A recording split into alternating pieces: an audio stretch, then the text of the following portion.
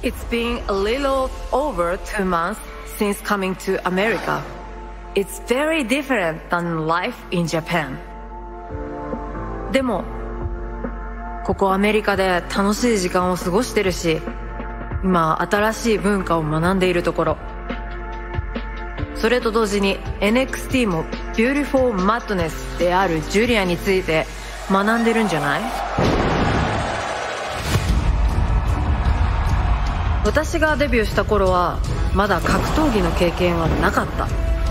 私が持ってた唯一のスキルはガキの頃に経験した喧嘩。勝つために噛みついたり殴ったり何でもやったよ。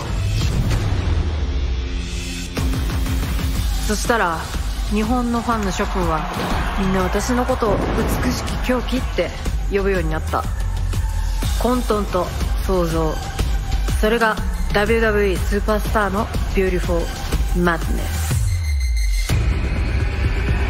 私が勝ち上がったら他の女の子たちはたっぷりジュリアを味わうんじゃない？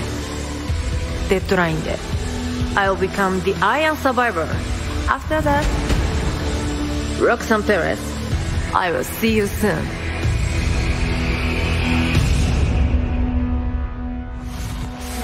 Makes sense, but no one can do it like Kelani. I have to prove that. I must prove Kelani, that. could you imagine if Giulia entered the Iron Survivor? Kelani was in that match last year. That's right. I'm a standout, and I'm gonna prove that by beating the very best. You guys have pull with Ava, right? I do. Well, one of you tell Ava I want Giulia next week in a qualifier. Okay. I'll take care of that right now. No, you two take.